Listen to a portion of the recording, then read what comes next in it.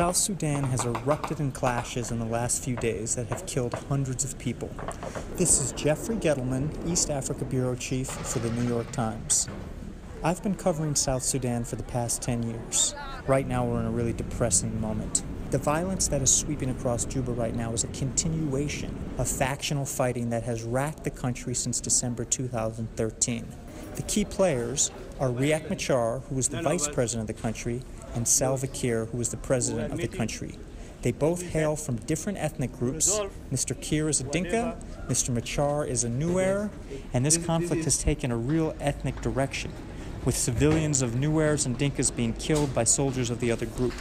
So nobody's basically safe in South Sudan. Not the soldiers, not the civilians, not even the peacekeepers. 2 Chinese peacekeepers were killed in recent days while they were trying to protect civilians.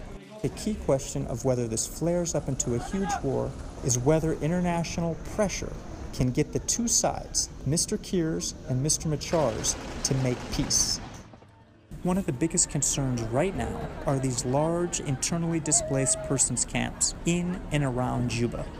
Many people are worried that these camps could be attacked and that the peacekeepers will not be able to keep hundreds or even thousands of soldiers from storming these camps. Often these camps are predominantly one ethnic group or another.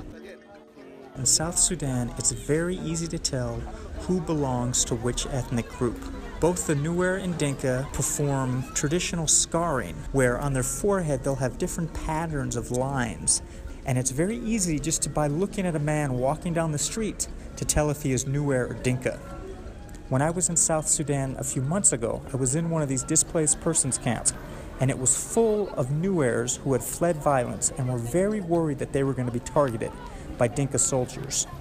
And I remember talking to one young man, and he pointed to his forehead, and he said, "These scars are essentially my death certificate. If I step outside, people will know I'm Nuer, and they could attack me." So that's how dire the situation really is, and that's why people are really frightened, because there's a pattern of violence in this place.